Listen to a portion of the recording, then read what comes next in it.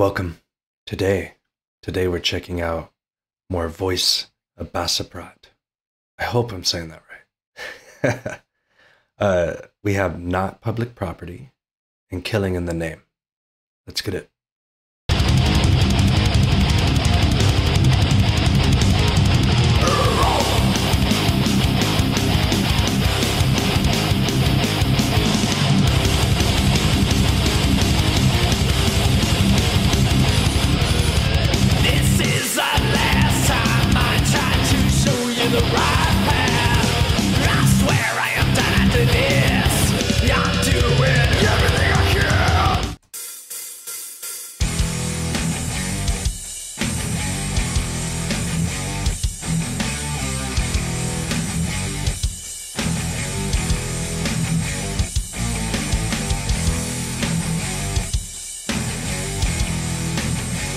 That is just rocking. Very groovy. Can't hold my tears when I see a girl crying. She lost her trust to the world and to the source of her love. Where did a kind angel go when she needed it so bad? Lord, the angel's gone, but I won't be silent when she's dead. Our bodies there, public property. We have no place for the dirty mind. Our bodies there, public property. We have no place for the sexist mind. I really like the stance of this song. This is awesome. These ladies are speaking it. Our bodies there, public property. We have no place for the sexist mind.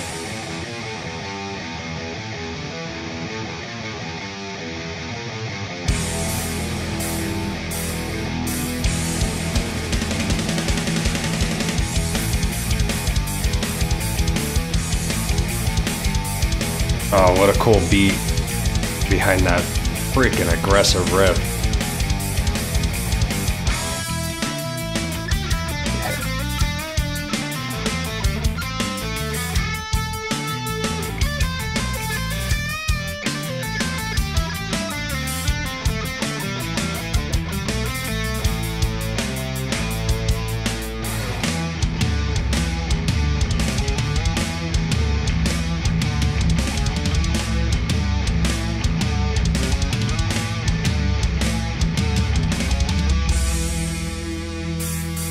Everyone has a right to live safely, but why do people leaking our red?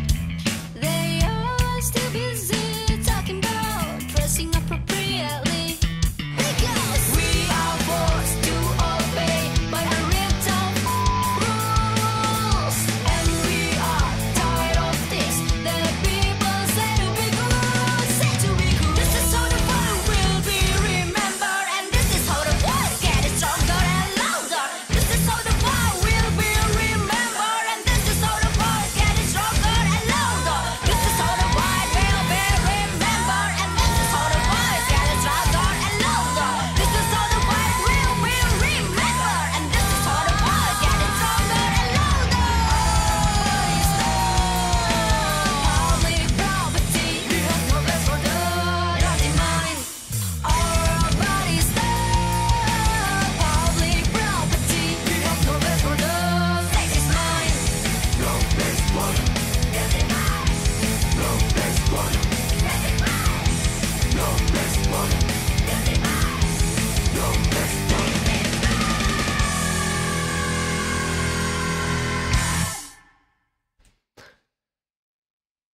Man, that was a good song. That was a really quick song. 3 minutes, 18 seconds. I feel it definitely needs to be longer. I really love the message behind it. Obviously, if you don't like the message behind it, there's something wrong with you. Just saying. And I feel like everyone would stand behind them on that, of course. The guitar riff, the tone of the guitar. Let's talk about that. Wow. That's that SG. Was she playing in this one? I can't even remember. It's hard to tell. I know she was playing that in the last one. But the tone, I don't know what amp she plays on. But she has like a very, almost like a grittier AC/DC tone. That makes sense. It's got a little more distortion than they had. And then the bass tone and the drum tone is just, overall, that was a really rocking song, very groovy. I really loved it.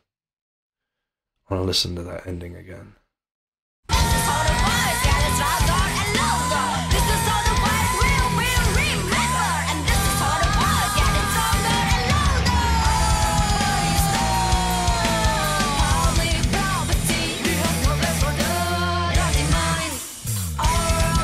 I love this chorus.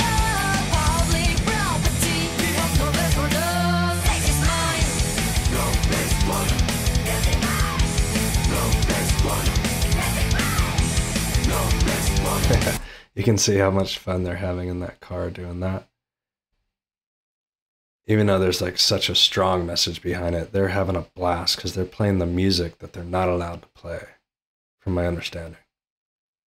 They're being totally rebellious. They're being a true to themselves band.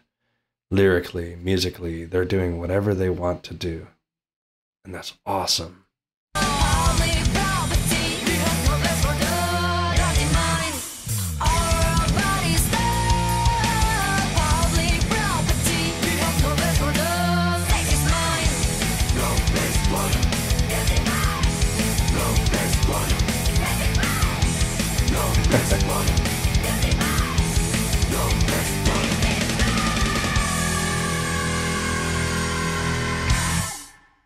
You can tell they're really enjoying playing music, recording videos. That's just awesome. All right, so now we have Killing in the Name live. First time seeing them live. Let's check it out.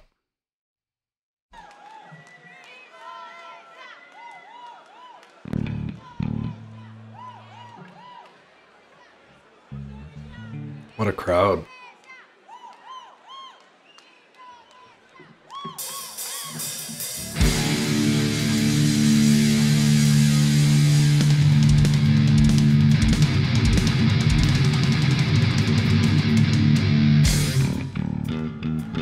Yeah.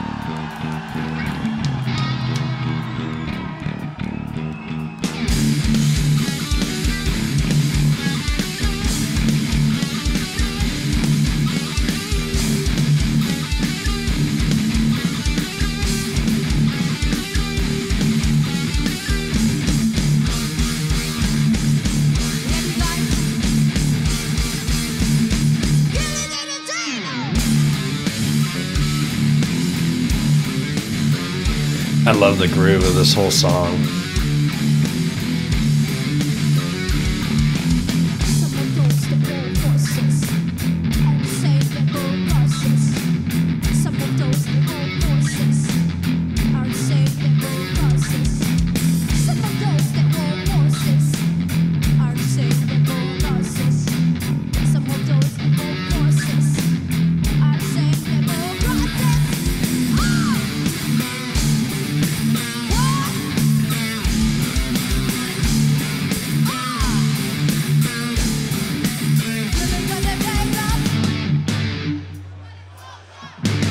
Yeah.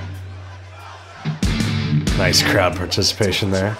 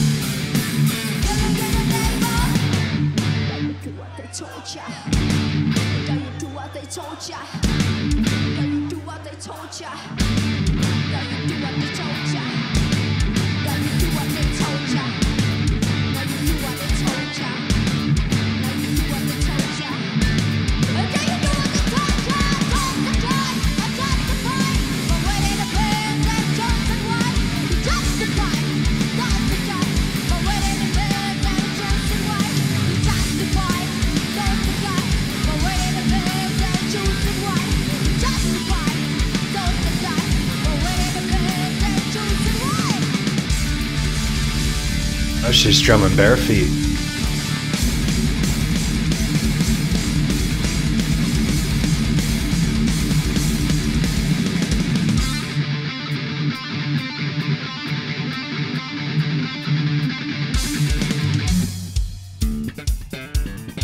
Yeah.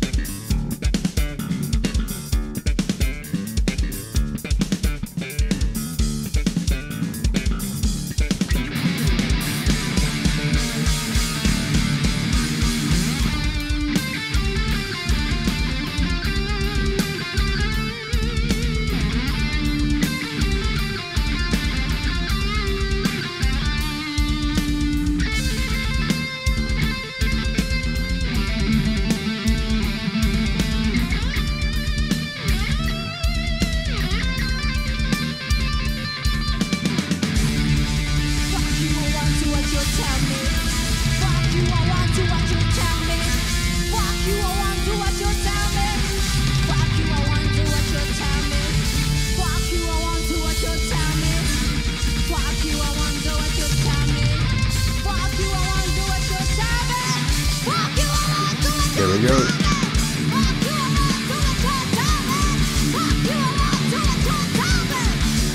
Yeah, look at everyone going crazy.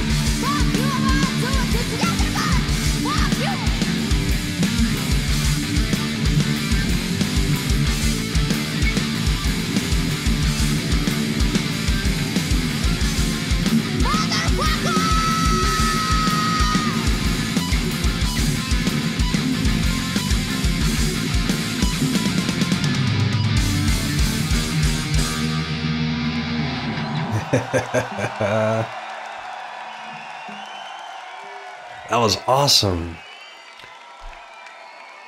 You know, I wish that the lighting engineer would go a little bit easier on the strobe lights, because I felt like the whole video was super dark because of that.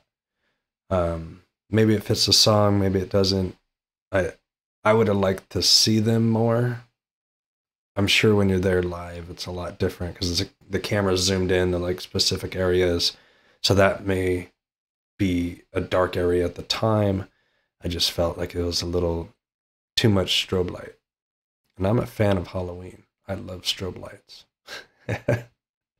They did a very good cover of Killing in the Name. That was awesome. Thanks for suggesting these two. I had a blast. I really did. Let me know what to check out next. Until next time, stay cheesy, my friends.